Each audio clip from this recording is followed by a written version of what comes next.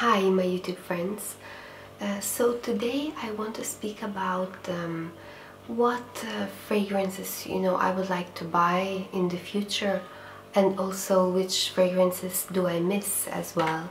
So basically recently I threw out like empty bottles of my fragrances that I liked so much. So fragrances that I would like to buy again is Chanel Eau Fraiche, Chanel Chance Eau Fraiche, that's the name. It's like that kind of greenish bottle, so that one I will miss a lot, and it's quite worth spending money on this fragrance.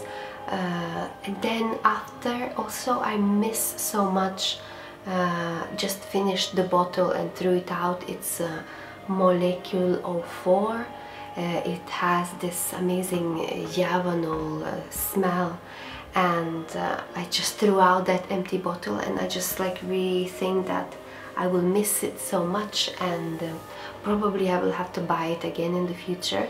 And then also I will miss Molecule 03 because it had that very fresh vetiver, and it's like, it's just amazing, I think I will really miss it so much. And also like the fragrance that I have never tried, it's not like never tried, but like I never bought it in the past. So I would like to get in the future, even though it's so expensive.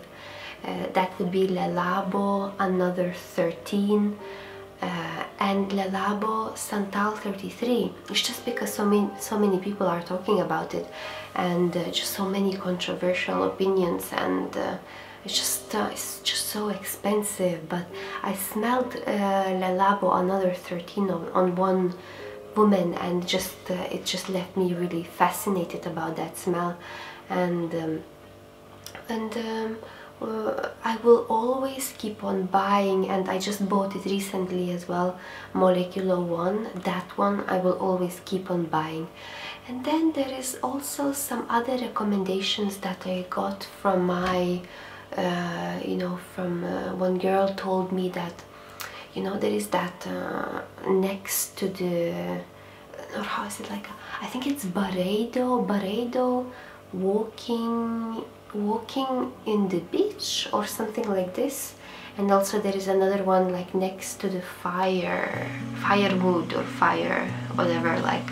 So those type of, it's not like I would buy it, but I would like to try to see what is that fuss about, and then let me see, I think there are so many perfumes that would interest me, to get it. I think this Armani Fiori, I think it's quite nice to have as well. I mean, if I would be a rich woman, I would probably would not just doubt, and I would just buy it and have it and enjoy it, and that, and let me remember more.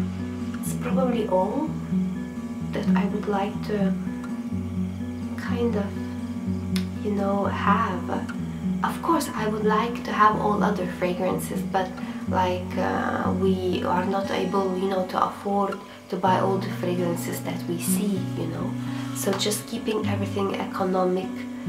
I would say I would like to try Le Labo Another 13 and Le Labo Santal 33, and also to buy again those Molecule fragrances because they are so good.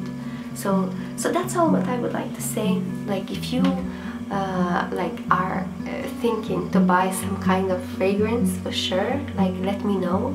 I will be interested to know what fragrance is on your mind.